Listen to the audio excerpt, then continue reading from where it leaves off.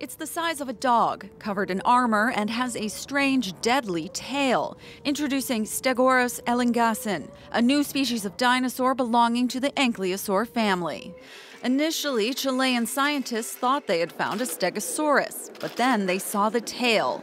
7 pairs of bony blades laid out sideways like a slicing weapon used by ancient Aztec warriors.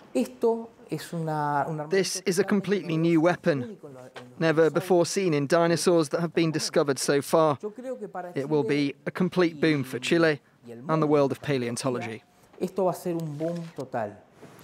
It took the team in Chile nearly 4 years to determine the bones were in fact a unique discovery. The plant-eating creature lived on the southernmost tip of South America over 70 million years ago, and it could represent a new family of armored dinosaurs. It's the most complete species found in South America and allows us to connect it with other armored dinosaur species found on other continents. This reveals the existence of a new lineage of ankylosaur. Scientists say the tank-like animal would have used its tail to ward off large predators. In spite of its small stature, its tail allowed it to survive in the perilous world it inhabited.